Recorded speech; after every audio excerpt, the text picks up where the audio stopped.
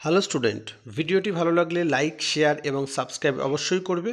এবং তোমরা যদি অনলাইন ইন্টারভিউ কোর্সে যোগ দিতে চাও তাহলে নিচের দেওয়া হোয়াটসঅ্যাপ নাম্বারে যোগাযোগ করো, ওখানেই তোমরা ডিটেলসটি পেয়ে যাবে।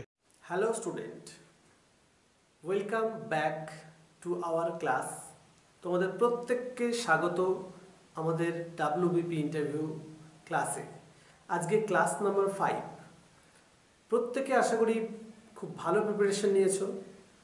যারা নতুন দেখছো তারা আগের ক্লাসগুলো ফলো করবে। এবং আজকে আমরা আবারও চলে এসেছি আরও ক্রিটিক্যাল 5টা কোশ্চেন নিয়ে এবং তোমাদের দুটো পার্সোনালিটি ডেভেলপমেন্টের উপর টপিক নিয়ে। কিন্তু তার আগে তোমাদের সাথে দুটো কথা আছে। তোমাদের মধ্যে অনেকেই দেখছি জানাচ্ছ আমাকে যে তোমরা অনেকে হাল ছেড়ে দিচ্ছ, অনেকে ভাবনি তোমরা মেন পাস করবে। কেউ কেউ বলছো যে আমি অনেকগুলো ইন্টারভিউ দিয়েছি, পাস করতে পারিনি, অতএব আমার মনে হচ্ছে না আর হবে। তো কেউ বলছে আমার কাট অফ কম আছে। তো এটা কেন ভাবছো? মাথায় রাখবে একটা জিনিস, যারা যারা হাল ছেড়ে দিচ্ছ তারা কিন্তু অন্যকে সুযোগ করে দিচ্ছ। তুমি ইন্টারভিউতে ডাক পেয়েছো মানে হতে পারে এই চান্সটা তোমার জন্যই। লড়াই করো। তুমি প্রিলি পাস করেছো, মেন পাস করেছো লড়াই করে, তো লাস্ট মুহূর্তে এসে তোমরা কেন হাল ছেড়ে দিচ্ছ? একজন নিজের জায়গা ছেড়ে দেওয়া মানে অন্যজনকে কিন্তু এগিয়ে নিয়ে আসা। এটা মাথায় রাখবে, মাইন্ড ইট। প্রত্যেকে নিজের জায়গায়, যার কাট অফ, যার নাম্বার বেশি আছে, যার নাম্বার কম আছে, প্রত্যেকে কিন্তু নিজের জায়গায় লড়াই করতে হবে। কি করে আমি 15-র মধ্যে 14 পাবো, এটা কিন্তু মাথায় রাখতে হবে। একদম হাল ছেড়ো না, চাকরিটা তুমিই পাবে, এটা মাথায় রাখবে। আর সব থেকে বড় কথা আর একটা জিনিস, যে এই চাকরিটাই আমাকে পেতেই হবে, না হলে আমি মরে যাব, এই ধারণাটা মাথা থেকে বার করো। তুমি যদি চাকরি নাও পাও, তুমি কিন্তু মরে যাবে না, তুমি বেঁচে থাকবে এবং আরো ভালো কিছু করতে পারো। মানুষ সামান্যতম পার্সেন্ট চাকরি করে, এবং যারা চাকরি করে না তারা যে সচ্ছল নয় তা কিন্তু নয়। অর্থাৎ চাকরি কথাটা এসছে কোথা থেকে? চাকর। আমি সরকারি চাকুরে, মানে আমি সরকারের চাকর, আমি পাবলিক সার্ভিস দিচ্ছি, মানে পাবলিক সার্ভেন্ট। চাকর থেকে চাকুরি কথাটা এসছে এবং সেটার পেছনে আমরা খুব ছুটছি। তো এটা ভেবে রাখবে যে চাকরির জন্য আমি চেষ্টা করছি, আমার বয়স আছে, এর জন্য অনেক ভালো সিকিউরিটি আছে, আমার আত্মসম্মান পাবো আমি, সব ঠিক আছে। কিন্তু এই পোস্টটার জন্য এই ইন্টারভিউটা দিচ্ছি, যারা বসে আছেন তারা আমার ভগবান, তারা আমার ভাগ্য নির্ধারণ করবে। যদি চাকরিটা না পাই আমি শেষ, এটা একদম ভাববে না, তাহলে ইন্টারভিউ ভালো হবে। ঠিক আছে, যাব, আমি যতটা জেনেছি, যতটা পারবো আমি আমার 100% দেব, আমার চিন্তাধারা থেকে আমি উত্তর দেব। তারপরে বাকিটা তাদের হাতে, আমার স্কোরের হাতে। অতএব এখানে আমার আর কিছু করার নেই। আমি যদি ভালো দিয়ে থাকি আমি চাকরি পাবো, আর যদি কোনো রকম কিছু হয় নেক্সট টাইম বেটার লাক, আমি অন্য চাকরির জন্য ট্রাই করবো। কিন্তু কখনো এটা ধরে বসবে না যে আমি চাকরিটা পাবো না, চাকরিটা কিন্তু তুমিই পাবে, এটা কিন্তু মাথায় রাখবে। ওকে, অতএব কেউ নেগেটিভ থিঙ্কিং মাথায় আনবে না। যাবে, তোমার 100% দেবে, ব্যাস চলে আসবে। ঠিক আছে, চলো। তো এরকম কথাবার্তা মাথাতে আনবে না, আর কেউ বলবে না যে আমি মনে হয় চাকরি পাবো না, আমার বোধহয় হবে না, আমার কাট অফ কম। অতএব কাট অফটাই যদি শেষ কথা হতো তাহলে এই 15 নম্বরের ইন্টারভিউ কিন্তু ডাকতেন না ওনারা। আমার এমন অনেক দেখা আছে যারা হাই নাম্বার নিয়েও পাস করতে পারেনি, যারা তার থেকে অনেকটাই কম নাম্বার নিয়ে কিন্তু তারা চাকরিটা পেয়েছে। অতএব মন খারাপ করবে না, তুমি চাকরিটা পাবে। ঠিক আছে, চলো। তো আজকে যে দুটো টপিক নিয়ে ফার্স্ট বলবো, সে দুটো হচ্ছে, ফার্স্ট হচ্ছে তোমাদেরকে কুসংস্কার মুক্ত হতে হবে। এবার এই কুসংস্কারটা কি? যে মানে তার কাছে এটা সংস্কার, যে মানে না তার কাছে এটা কুসংস্কার। তাহলে আপনি কি করে বলছেন কুসংস্কার? আমি ভগবানে বিশ্বাস করি, আমি ভগবানে বিশ্বাস করি না। আমি জ্যোতিষে বিশ্বাস করি, আমি জ্যোতিষে বিশ্বাস করি না। যে বিশ্বাস করে তার কাছে সংস্কার, যে বিশ্বাস করে না তার কাছে কিন্তু কুসংস্কার। অতএব কুসংস্কার মুক্ত হতে হবে মানে কি? তোমাকে লজিক্যালি আনসার দিতে হবে। সব থেকে ভালো ইন্টারভিউ বোর্ডে কোনো আংটি, তাবিজ, কবজ, বাবাদলি, মাদলি, কাকাদলি সমস্ত পরিবারকে নিয়ে যান অনেকে, দরকার নেই। হতে পারে অনেক আংটি আছে হাতে, খুলে যাও, যদি সম্ভব হয় খুলে যাও। কেন বলছি খুলে যাও? ওখানে থাকতেই পারেন কেউ একজন বিশ্বাস করে না এইসবে, তো সে কিন্তু তোমাকে ওটা নিয়ে টার্গেট করবে। আচ্ছা, তোমার হাতে কি এটা? তোমাকে প্রত্যেকটা স্টোনগুলোর কিন্তু নাম তাহলে বলতে হবে। জিজ্ঞেস করবে এর উপকারিতা কি, তোমার শরীরে এর কি প্রভাব। তখন আমরা কি বলি, ম্যাক্সিমাম স্টুডেন্ট, স্যার আমার বিশ্বাস হয় না, বাবা জোর করে পড়িয়েছে, মা জোর প্রেশার দিয়েছে, তাই আমি স্যার পড়েছি তাদের কথা রাখতে। এটা কোনো কথা না। তুমি একজন অ্যাডাল্ট, তোমার বিচার বুদ্ধি আছে, তোমার যদি বিশ্বাস না থাকে এর ওপর, তোমার যদি মনে হয় যে এরকম কোনো পাথর আমার শরীরে কোনো কাজ করতে পারে না, তাহলে তোমার দায়িত্ব সেটা তোমার বাড়ির লোককে বোঝানো। কিন্তু তুমি তাদের কথায় পড়লে, খুব ভালো কথা, তাহলে এখানে পড়ে এসছো কেন? তুমি বাড়িতে পড়তে পারতে। অতএব এইসব তর্ক বিতর্কে যাওয়ার দরকার নেই। হ্যাঁ, যদি কেউ মনে করো স্যার আমি এটা চাকরির জন্য পড়েছি আর আপনি বলছেন যে চাকরি ইন্টারভিউ থেকে খুলে ফেলতে, সে পড়ে যাও। নিজের রিস্কে আনসার দিতে হবে এবং খুব কনফিডেন্টলি সেটা দিতে হবে। স্যার হ্যাঁ, আমি এটা, আমার কনফিডেন্স এটা বাড়ায়, আমি এটা পড়ে দেখেছি, এটা আমাকে কনফিডেন্স বাড়াতে সাহায্য করে, বা আমি নিজেকে খুব জোরালো মনে করি এটা পড়ে। ঠিক আছে? তো এইরকম কোনো উত্তর তুমি যদি কনফিডেন্সের সাথে দিতে পারো তাহলে খুব ভালো। এবং ওই স্টোনের কি কার্যকারিতা এগুলোও তোমাকে বলতে হবে, সেগুলো যদি কনফিডেন্সের সাথে দিতে পারো খুব ভালো। আদারওয়াইজ আমি বলবো খুলে যাও। হতে পারে তুমি 10 বছর ধরে পড়ে আছো, ইন্টারভিউ বোর্ডে খুলে গেছো, তোমার এখানে দাগ রয়েছে। ওনারা বললেন কি তোমার আঙুলে এত দাগ কেন, তুমি কি আংটি পড়তে? হ্যাঁ স্যার পড়তাম, বাড়ির প্রেশার তো, কারণ কি বোঝাবো সবাইকে, তো এগুলোতে আমার বিশ্বাস নেই স্যার, দেখুন আমি এই জন্য আমি খুলে ফেলেছি। তো এরকম উত্তর তুমি দিতে পারো। যদি পড়ে যেতে চাও নিজের মতো করে কনফিডেন্টলি উত্তর দিতে হবে। আর যদি খুব অসুবিধা না হয় আমি বলবো ফ্রেশ একদম খুলে ফুলে যাও, তাহলে এই সংক্রান্ত কোনো বিতর্কমূলক কিন্তু প্রশ্ন তুমি জড়াবে না। ঠিক আছে? এটা আমার অ্যাডভাইস। বাকিটা তোমাদের ওপর, যেভাবে যাবে সেইভাবেই কিন্তু উত্তরটা দিতে হবে। ঠিক আছে? নেক্সট যে টপিকটা সেটা হচ্ছে পক্ষপাতহীন। তোমাকে নিরপেক্ষ থাকতে হবে প্রতিটা বিষয়। কীরকম? ধরে নাও তোমাকে কোনো যে ইন্টারভিউ বোর্ডের 4 জন রয়েছেন, সেখানে হতে পারে কেউ একজন কোনো একটি দলের সাপোর্টার, অন্য কেউ কোনো একটি দলের সাপোর্টার, এবং তুমি কোনো একটি দলের সাপোর্টার হতেই পারে। তো তোমাকে জিজ্ঞেস করলে আচ্ছা তোমাদের বাড়ি কোথায়? স্যার আমার বাড়ি অমুক জায়গায়। তো ওখানে ক্ষমতায় কোন দল আছে? আমি বললাম কোনো একটা দল আছে। এবার বললেন যে আচ্ছা ওই তারা কি ঠিকঠাক কাজ করছেন? এইবার আমি দেখলাম আমার ওই হয়তো পার্সোনালি আমার ওই দলটাকে পছন্দ নয়। আমি ভাবলাম এইবার একটা সুযোগ পেয়েছি, তাদের নামে জোর নিন্দা করে দিই। না স্যার কিচ্ছু হচ্ছে না, চারিদিকে এই পড়ে রয়েছে, এই হচ্ছে সেই হচ্ছে, রাস্তাঘাটে জল, হ্যাঁ কারেন্ট নেই, এই নেই সেই নেই, রাস্তা খারাপ, বলে দিলাম। তো এটা কিন্তু করবে না। হতে পারে সেটা সঠিক, কিন্তু যে দলই থাকুক না কেন, যাই হোক না কেন, তোমাকে কিন্তু প্রত্যেককে সাপোর্ট করতে হবে এবং নিরপেক্ষভাবে কথা বলতে হবে।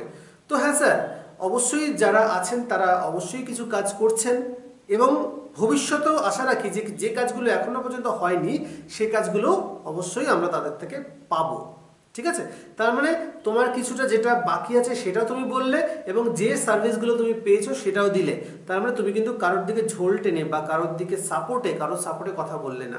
তো মাথায় রাখা যেন কোনো রকম তারা ইশারা করছে মানে আমিও তাদের ইশারায় নাচবো, এটা নয়। ওকে? তো পক্ষপাতহীন হয়ে উত্তর তোমাদের দিতে হবে। ঠিক আছে? তো এই দুটো আজকের টিপস। প্রত্যেকদিন এইভাবে আমি পার্সোনালিটি ডেভেলপমেন্টের উপরে কিছু টপিক নিয়ে আলোচনা করব। এবার চলো আমরা চলে আসি আমাদের মূল কোশ্চেনে। ঠিক আছে? 5টা যে কোশ্চেন নিয়ে আলোচনা করব সেই 5টা কোশ্চেন। তো দেখো, ফার্স্টলি আমি বলি এটা 2020, অনেকেই হতে পারে 2013 সালে এইচএস দিয়ে তারপর কিছু করনি, কেউ 15 সাল, কেউ 16 সাল, কেউ 18 সাল করেছো। তো এইরকম কিন্তু যখনই হবে লাস্ট কোয়ালিফিকেশন বললে, সাল বললে, তোমাকে প্রশ্ন করতে পারে এত বছর তুমি কি করেছো। হতে পারে কেউ আইটিআই করেছে কিন্তু সেটা বলতে চাইছো না। ঠিক আছে? তো এই যে এত বছর কি করেছো, এই যে প্রশ্নটা খুব গুরুত্বপূর্ণ প্রশ্ন, এর উত্তরটা কিন্তু তোমাকে রেডি করে রাখতে হবে। কি করেছো? কেউ যদি বলতে চাও যে স্যার আমি এত বছর কম্পিটিটিভ এক্সামের জন্য খেটেছি, তো আর অনেকে বলতে পারে স্যার আমি টিউশনি করেছি, আমি এখনও টিউশনি করছি, কোথাও আমি প্রাইভেট জব করেছি, কেউ বলতে পারো। কেউ বলতে পারো বাবার সাথে বিজনেসে হাত মিলিয়ে কাজ করেছি এবং তার সাথে আমি কম্পিটিটিভ এক্সাম দিয়েছি। তো এটা কিন্তু চট করে আমাকে উত্তরটা দিতে হবে যে এত বছর কি করেছো, এর আনসার। কিন্তু আবার বলছি, কেউ যদি কোনো প্রফেশনাল ডিগ্রি মানে বিএড ডিএড টিচিং লাইনে কিছু করে থাকো সেটা হাইড করবে এক্ষেত্রে। হ্যাঁ, সেটা তুমি টিউশনি করো, অসুবিধা নেই, আমি এতদিন টিউশনি করেছি আর তার সাথে কম্পিটিটিভ এক্সামের জন্য আমি চেষ্টা করেছি। এবার বলি সেকেন্ড কোশ্চেন। এই কোশ্চেনটা করার পরই তুমি যখনই বলবে যে আমি কম্পিটিটিভ এক্সামের জন্য চেষ্টা করছিলাম, তখনই জিজ্ঞেস করবে তুমি কি কি পরীক্ষা দিয়েছো। এবার আমি কিন্তু এক ধার থেকে যদি বলতে শুরু করি স্যার আমি দিয়েছি পোস্ট অফিস দিয়েছি, আমি পুলিশ দিয়েছি, আমি রেল দিয়েছি, আমি ব্যাংক দিয়েছি, এটা কিন্তু করবে না। যদি বলা হয় যে তুমি কি কি পরীক্ষা দিয়েছো, আমি স্যার ডিফেন্স লাইনে যতগুলো আমি পাওয়ার যোগ্য সব পরীক্ষা আমি দিয়েছি, এটা বলতে পারো। যেহেতু তুমি পুলিশ লাইনে রয়েছো, ডিফেন্স লাইনে রয়েছো, ডিফেন্স লাইনে তুমি অন্যান্য সেক্টরে যেতে পারো, তুমি আর্মির জন্য, হ্যাঁ, বা WBP পুলিশ, কলকাতা পুলিশ যেতে পারো। কিন্তু ব্যাংক বা টিচিং লাইনে তোমার বিএড আছে, টিচিং লাইনে গেছো, বা তুমি রেলের জন্য অ্যাপ্লাই করেছো, এটা নয়। স্যার আমার যেহেতু আমি ছোটোবেলা থেকে খেলাধুলা করি এবং বডি ফিটনেস মেনটেন করি এবং দৌড়দৌড়ি করি, তো এবং আমার যেহেতু এই পেশাটা ডিফেন্স লাইনটা ভালো লাগে, সেই জন্য আমি চেষ্টা করেছি যতগুলো ডিফেন্স লাইনের পরীক্ষা সেগুলো স্যার আমি দিয়ে থাকি। হ্যাঁ, তো এইভাবে কিন্তু সিলেক্ট করবে তোমার এম বা লক্ষ্যকে, যে কোনো একটা সেক্টরে ডিফেন্স লাইন বা লাইনটাকে কিন্তু সেট করে উত্তর দিতে হবে, সব কিছু একসাথে বলে দেওয়া যাবে না। ওকে, চলো নেক্সট। এটা একটা বলি, সিভিক ভলেন্টিয়ার কেউ কেউ আছো, তো তাদের জন্য এটা, তারা বলছে যে স্যার আমরা তো সিভিক ভলেন্টিয়ার, তো আমরা কিভাবে উত্তর দেবো, আমরা কি লুকোবো না বলে দেবো? অবশ্যই বলে দেবে। তুমি যা কর্ম করছো সেটা অবশ্যই বলতে হবে। হতে পারে তোমার এই সিভিক ভলেন্টিয়ার তোমার ক্ষেত্রে এটা কিন্তু একটা অ্যাডভান্টেজ, হ্যাঁ, যেহেতু তোমার অনেক কিছু জানা রয়েছে, তুমি অলরেডি একটা ট্রেনিংয়ের মধ্যে রয়েছো, তুমি সিস্টেম মোটামুটি জানো, অর্থাৎ তোমার কাছে এটা অ্যাডভান্টেজ। কিন্তু খুব সাবধানে উত্তর দিতে হবে, তোমাকে বিভিন্ন রকমের সিভিক ভলেন্টিয়ার থেকে কিন্তু প্রশ্ন করতে পারে, সেগুলো তোমাকে জানতে হবে। কিছু ল যেগুলো তোমাদের জানানো হয়েছে বা তোমরা ট্রেনিং নিয়েছো সেগুলো জানতে হবে। এবং অনেক সিভিক ভলেন্টিয়ার আছে আমি দেখেছি যাদের বডি ফিটনেস নেই একদমই, মানে সে দৌড়ে পাস করেছে কিন্তু বডি ফিটনেস খুব একটা নেই, সেগুলোকে একটু খেয়াল করতে হবে, যেহেতু তুমি একটা অলরেডি ফোর্স লাইনের মধ্যে আছো। হ্যাঁ, আর সিভিক ভলেন্টিয়ারদেরকে জিজ্ঞেস করতে পারে, আচ্ছা তোমরা কি এই কাজটা করো, তোমরা কি ওই কাজটা করো, তোমরা কি কোনো গাড়ি ধরো? তো এইরকম যে প্রশ্নগুলো সেইগুলো কিন্তু খুব ট্যাক্টফুলি উত্তর দিতে হবে, যেটা তোমাদের ল এর মধ্যে পড়ছে, যেটা তোমাদের আইনের মধ্যে পড়ছে, তোমাকে সেইটাতে স্ট্রিক্ট থাকতে হবে। না স্যার আমরা তো রোড ডিউটি করি, তো আমরা আমাদের সেই এখতিয়ার নেই, তো আমরা সেটা করি না। তাও যদি আমরা প্রেশারাইজ করা হয়, সত্যি করে বলো, হ্যাঁ করো কি না, আমরা জানি করো, কিন্তু না স্যার যেটা আমরা আমাদের এখতিয়ারে নেই, অফিসার ছাড়া আমরা কোনো গাড়িকে আটকাই না। যখন স্যার থাকেন বা ওনার সাথে কনস্টেবল থাকেন অবশ্যই, তারা গাড়ি আটকা, আমরা তাদেরকে হেল্প করতে পারি, তাদের ইনস্ট্রাকশন আমরা ফলো করি, কিন্তু আমরা নিজে থেকে এইরকম কোনো কাজ আমরা করি না। ঠিক আছে, এটাতে স্ট্রিক্ট, তিনি যাই বলুক, তোমাকে বকা দিক, যাই করুক, তুমি কিন্তু যেটা নিয়ম সেটাতেই যাবে, তার বাইরে বেরোবে না। ওকে, মাথায় থাকে, সিভিক যারা রয়েছে তার সাথে কিন্তু এই কথাগুলো একটু মাথায় রাখবে, এইভাবে কিন্তু উত্তর তোমাকে দিতে হবে। আচ্ছা, এবারে তিনটে হয়ে গেল, আর দুটো খুব ভাইটাল প্রশ্ন। তোমাকে বললো যে তোমার কি মনে হয় যে তুমি এই ইন্টারভিউটা সিলেক্ট হবে, কি হবে? এইবার তোমার কি মনে হয় তুমি সিলেক্ট হবে, তোমাকে যদি প্রশ্নটা করো, এবার তো আমরা ভাবা জায়গা খেয়ে যাবো, কি বলবো ম্যাক্সিমাম? হ্যাঁ স্যার আমি খুব আত্মবিশ্বাসী, আমার মনে হয় আমি সিলেক্ট হবো স্যার। আপনারা যদি সঙ্গে থাকেন, আপনাদের আশীর্বাদ যদি থাকে স্যার, আমি পাস করবো, এটা আনসার দেবে না এইভাবে। কি বলবে? স্যার আমি আমার যথাসাধ্য চেষ্টা করে এসেছি, আজকেও আমি যথাসাধ্য চেষ্টা করলাম, বাকি স্যার আপনারা রয়েছেন, আপনারা বুঝবেন, আপনারা জাজ, এই জাজমেন্টটা আমি নিজে নিতে পারবো না, নিজেকে নিজে করতে পারবো না, আপনারা এর জন্য রয়েছেন। তো আপনারা যদি মনে করেন যে আমি এই চাকরি বা এই পদের জন্য যোগ্য, তাহলে স্যার আমি আশাবাদী, আমি এটা বলতে পারি আমি আশাবাদী। কিন্তু কখনোই আমি স্যার সিলেক্ট হব কি হব না, কি আমার মনে হয় স্যার আমার ইন্টারভিউটা ভালো হলো না, আমার মনে হচ্ছে আমি কোথাও গন্ডগোল করে ফেলেছি, এরকম কিচ্ছু দেওয়ার দরকার নেই। আমি আমার যথাসাধ্য চেষ্টা করেছি এবং আজকেও করলাম, এবং বাকিটা স্যার সবটাই আপনারা জাজমেন্ট করুন, আপনারা বুঝবেন যে আমি এর যোগ্য কিনা, এটা বেস্ট আনসার। ওকে, মাথায় রাখবে।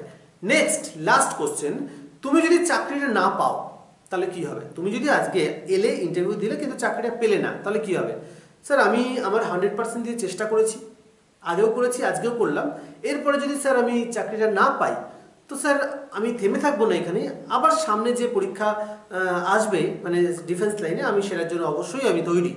ঠিক আছে, তো এইটা কিন্তু আনসার হবে। আমি কখনোই হতাশ হব না, স্যার কি আর করবো, আপনারা স্যার একটু দেখুন, এটা কিন্তু অনেকে করে, স্যার একটু দেখবেন স্যার, একদম নয়। আমি স্যার আমার 100% দিয়েছি, বাকিটা স্যার আপনাদের ওপর।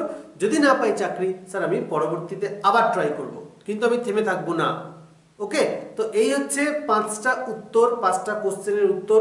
খুব ভালোভাবে দেখবে, বুঝবে, দরকার হলে নোট করবে, কোনো প্রবলেম হলে, কোনো কোশ্চেন থাকলে কমেন্ট বক্সে লেখো। কিন্তু আমি আবার বলছি, আমি কিন্তু বারবার প্রত্যেকটা ভিডিও দেখবে, আমি সাবজেক্ট ওয়াইজ বলে দিয়েছি মোটামুটি কোন কি সাবজেক্ট থেকে কী প্রশ্ন হতে পারে, কিন্তু বারবার তোমরা এটা নিয়ে ভালো করে ভাবো তোমার সাবজেক্ট থেকে কী কী প্রশ্ন আসতে পারে। আর কোনো অসুবিধা হলে আমাকে কমেন্ট বক্সে লেখো। আর লাস্ট বলছি, ভিডিও ভালো লাগলে লাইক করো, শেয়ার করো, এবং যারা নতুন তারা অবশ্যই সাবস্ক্রাইব করো, কারণ তোমাদের লাইকের ওপরই কিন্তু আমার ইন্টারেস্টটা নির্ভর করছে তোমরা কতটা পছন্দ করছো। ওকে, তো আজকের জন্য এইটুকুই। চলো আবার নেক্সট ক্লাস, খুব শীঘ্রই নেক্সট ক্লাস দেবো, আরও কিছু কোশ্চেন, ক্রিটিক্যাল কোশ্চেন এবং সেলফ ডেভেলপমেন্টের উপর তোমাদের কিছু টিপস দেবো আজকে। ঠিক আছে, চলো টাটা, বেস্ট অফ লাক।